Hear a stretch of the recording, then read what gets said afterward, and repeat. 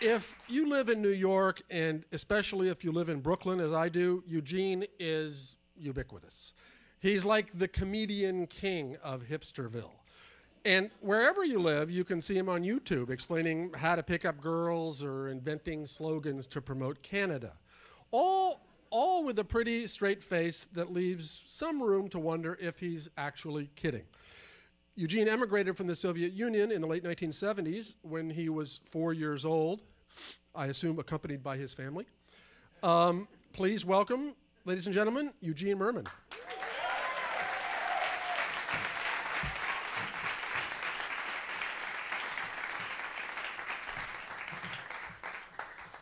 That is all true. Ah, the hipster king. I don't feel it.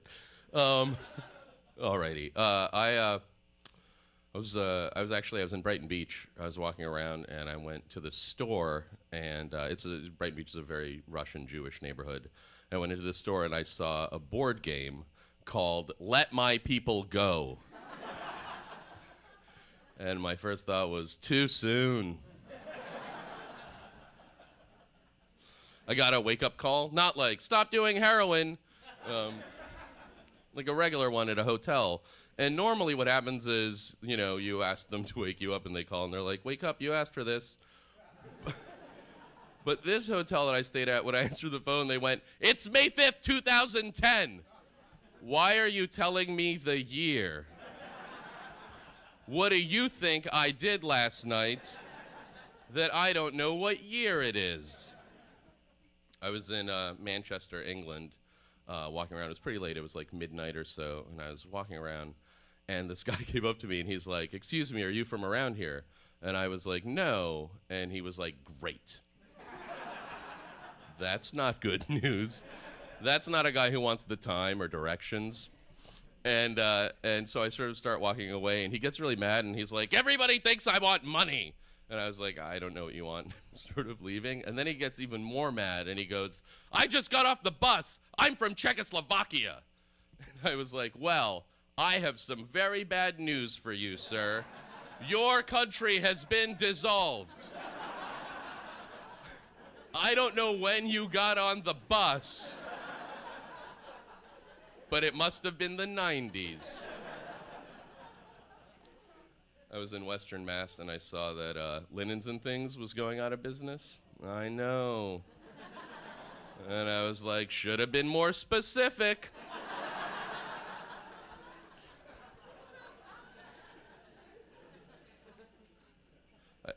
I'll do that. I'm sorry.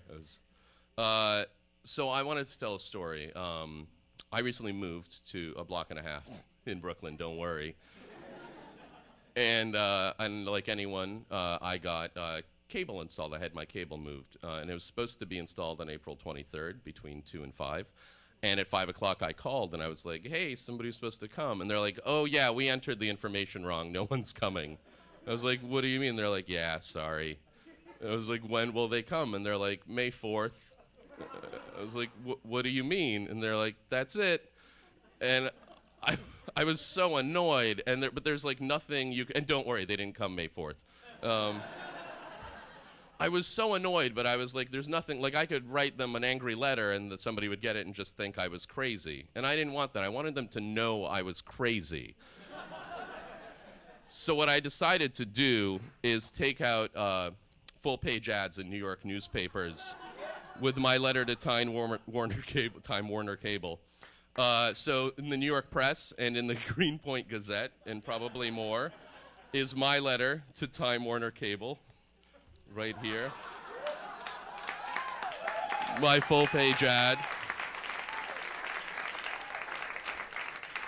So this is the letter that I wrote them in this ad that I paid for. Dear Time Warner Cable, on April 23rd, I moved and had an appointment with Time Warner Cable to come and install cable, internet, and phone service, and no one showed up. When I called, I was told my appointment was entered wrong and moved to May 4th without anyone calling me. No big deal. Why would a company check with someone to see if they are home on a Wednesday afternoon? Of course they are. Everyone is. Name one person who isn't home on a Wednesday afternoon. You can't. It's impossible because everyone is home. It would be a waste of resources to call and talk to him. Did Stalin ever call people before he arrested them and sent them to die in Siberian work camps? No. Why should Time Warner Cable have a policy that is any different from Stalin's? Did you know that on Yelp, Time Warner Cable has 1.5 stars? That's less stars than Jeffrey Dahmer, who killed and ate people, maybe even had sex with their skulls. I don't really know. Obviously, what I'm saying is untrue because Yelp does not review serial killers. But if they did, his Baba Ganoush would be better than yours if you both made Baba Ganoush, even if his drugged and murdered people. Sorry that got weird. You, I just made you read that confusing thing.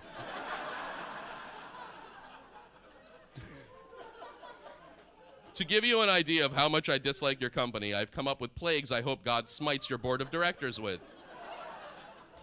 I know he'll only do this if you enslave the Jews, but considering you might have a monopoly in New York City, you sort of already have. Here are the plagues. Awkward. Every board member's cell phone ring loudly announces their weight and also the day they'll die. Bathroom. The constant feeling that you have to go number 2, but completely forgetting how. Improv. Your firstborn will want to be a short-form improviser. Popcorn. Your secondborn will smell like hot buttered popcorn. It's not that bad at first, but I bet eventually it will be maddening. Sincerely, Eugene Mirman, and probably every one of your customers. Thanks. P.S. On May 4th, I called you and got an automated message saying my appointment was moved to May 10th, but spoke to 2 representatives who assured me it was still on May 4th. 20 minutes later, I got a call saying the technician called and couldn't reach me and my new appointment would be on May 12th. An hour later, I got a call apologizing and saying my appointment was moved to May 6th. Why does your company act like a controlling, abusive husband on an episode of Law & Order?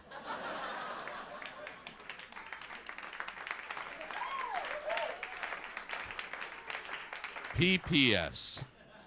On May 6th, the very nice professional man came, rang my doorbell, and installed everything. I would feel remiss to not mention that a handful of other employees were also very helpful. However, overall, your company is run like an ill-managed Soviet factory.